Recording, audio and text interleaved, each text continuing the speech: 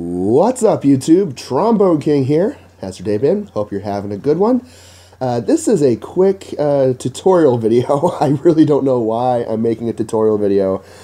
Any of you guys that are out there that are serious about editing, that actually know what you're doing, are going to spend this entire video saying, oh my gosh, you're using all the wrong terminology, everything you do is so inefficient, and whatever.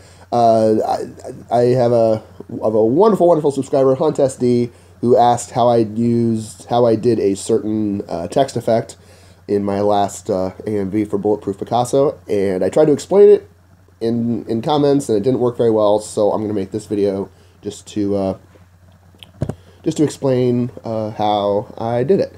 And again, I apologize for not sounding very awake. It's like 6 in the morning when I'm recording this.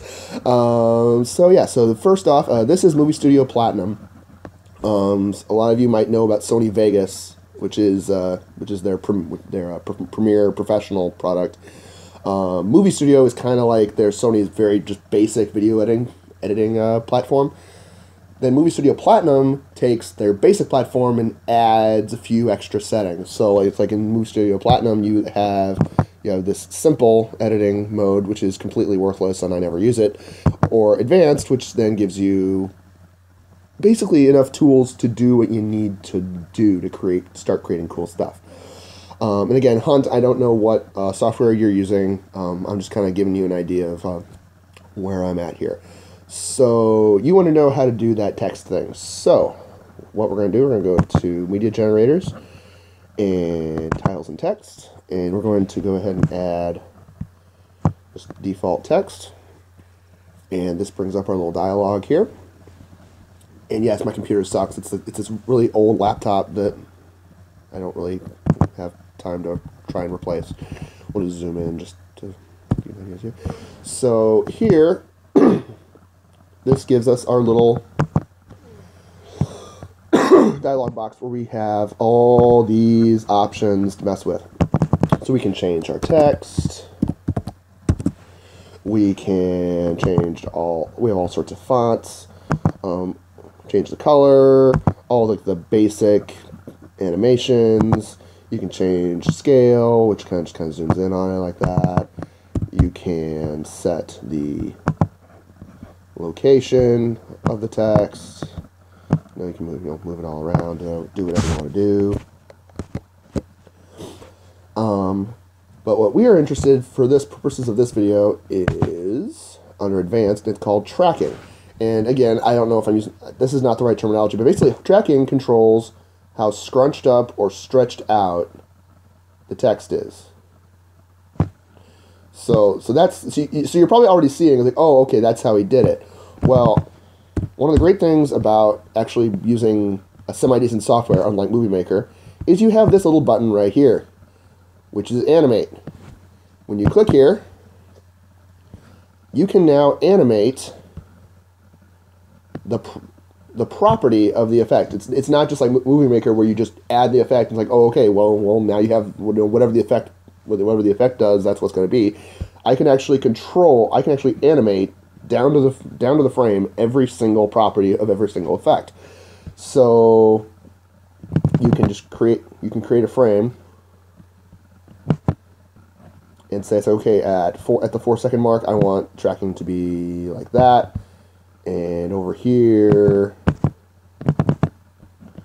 I want it to be like that.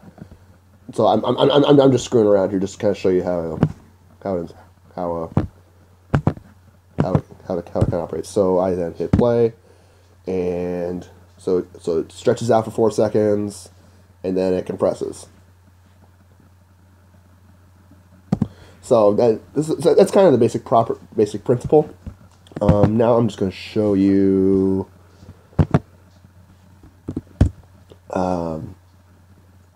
Bulletproof Picasso and what I did for those actual text effects.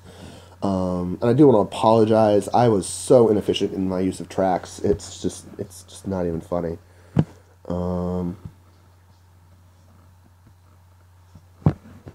Let's zoom out. Okay, so yeah, let's make this a little bit bigger so you can actually see what we're doing.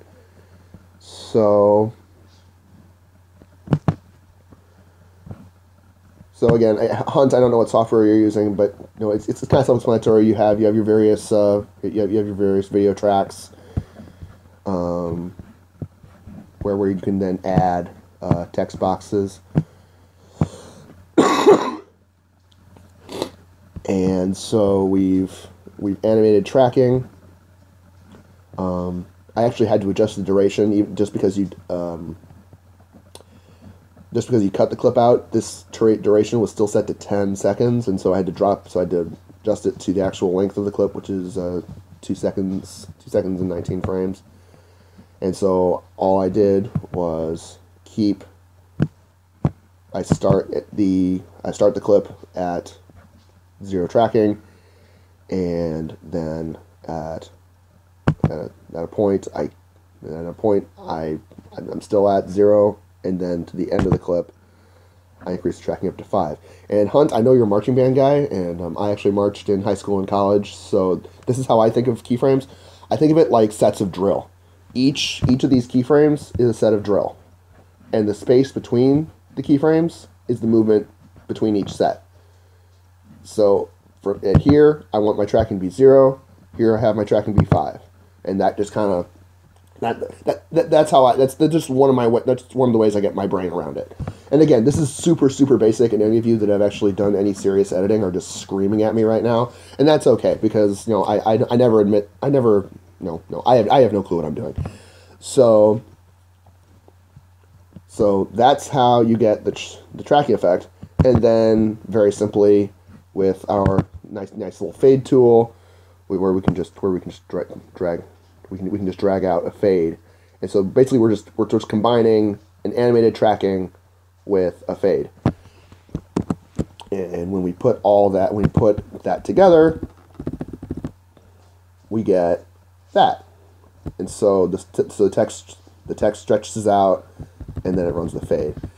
And so then what I did was, once I had made the paperclip, once I made this paperclip right here, I just copied it and pasted it whenever I needed that effect, and I just changed the text, just so that I wasn't having to animate every single word in this whole thing. So yeah, I think that's about it. Hopefully, Hunt, that answered your question. And again, I apologize to all of you actual, serious editors out there, because I know this is not good. I'm not very good at this. But Hunt was asking a question, and I thought I'd do my best to answer. So if any of you are using a Sony product, or maybe if you are using some other product and you kind of see it's like, okay, that's how I can do it in my software, then maybe this helps some of you guys out there. So yeah, I think that's about it. So until next time, this is Trombone King 87 signing off.